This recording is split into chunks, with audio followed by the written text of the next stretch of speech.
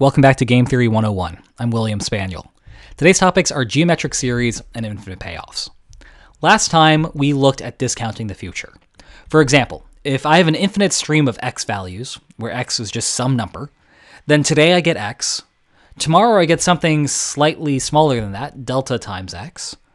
After that, I get something smaller than delta times x, delta squared times x, and so forth. Having a payoff written like this really isn't very useful.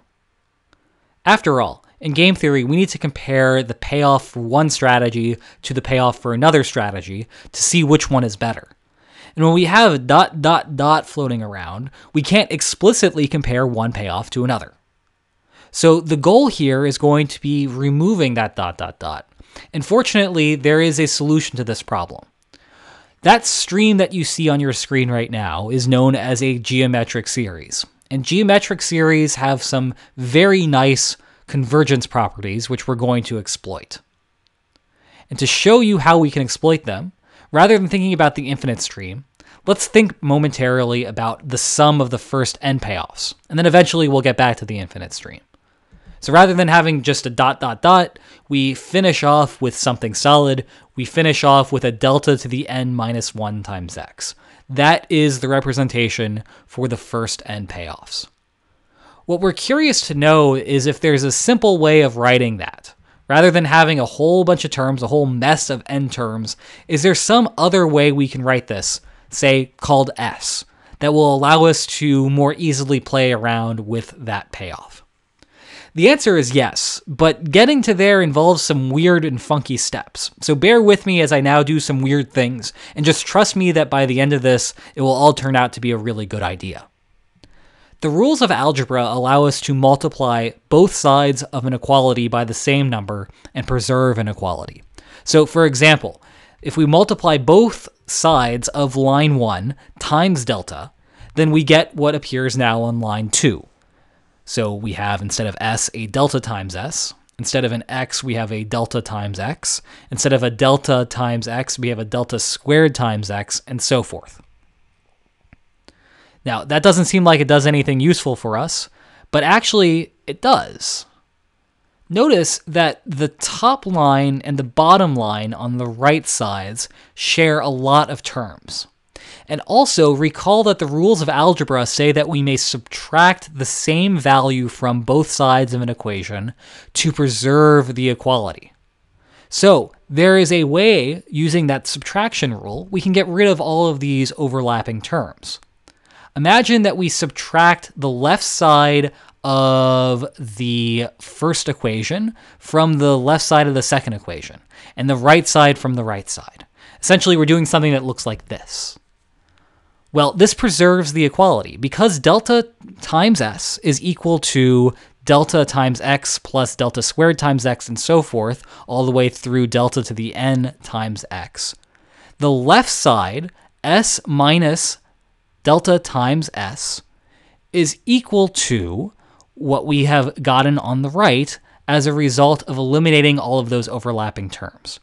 All we have left is an x and a minus delta to the n times x. That gets rid of all of that junk in between and still preserves the equality. So suddenly, instead of dealing with n number of terms, we're left with something that looks rather simple. Obviously, we're not done though.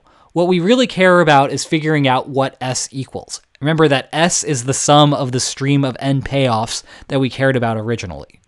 So let's work to solve for that s. We can undistribute on both sides of that equation. So we can pull out an s and have a 1 minus delta on the left side, and we can pull out an x on the right side and have a 1 minus delta to the n in parentheses on the right. And from here, we can very easily solve for s. Remember, s again is the sum of the first n payoffs. All we need to do is divide by 1 minus delta, and we get our solution. The sum of the first n payoffs equals x times 1 minus delta to the n divided by 1 minus delta. That's actually pretty remarkable. Remember that previously we had n payoffs. So you could have something arbitrarily large. You could have something like 1 billion payoffs. N equals 1 billion.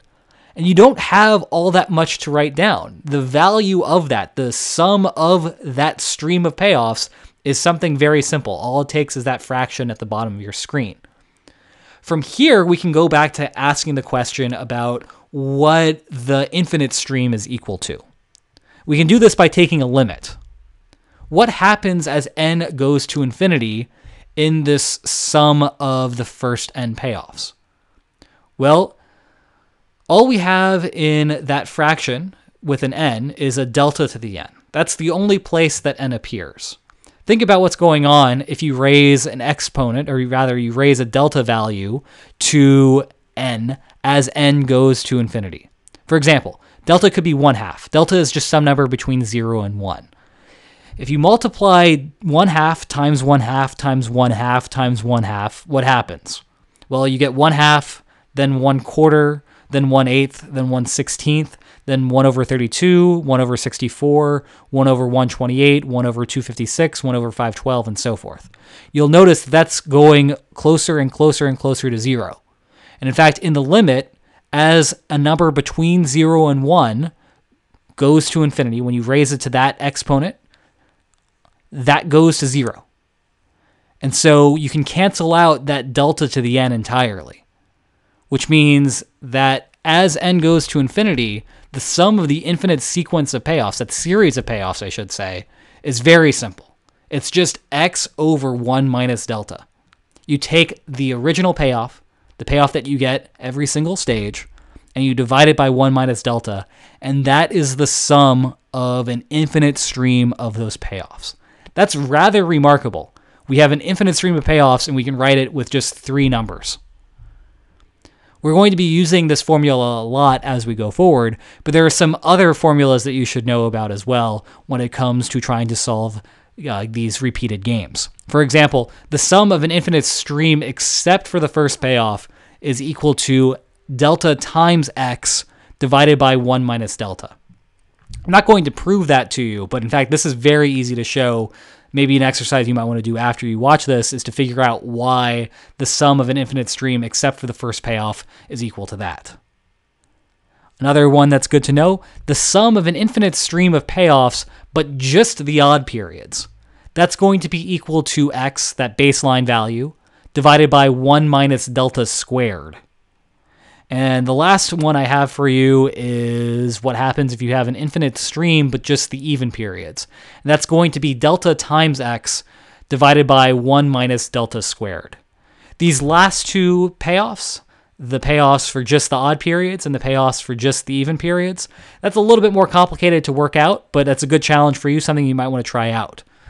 But regardless, that leaves us with nothing else to talk about when it comes to geometric series. You now know how to be able to quickly calculate an infinite stream of payoffs. And so very soon we're going to be able to apply this lesson and try to figure out what payoffs look like in an infinite prisoner's dilemma. But before we do that, I have a tip that will make solving these repeated games a lot easier. So we're going to learn about that in the next lecture on the one-shot deviation principle, and then we'll look forward towards solving these infinite horizon games. I hope you enjoyed this, and hope to see you next time. Take care.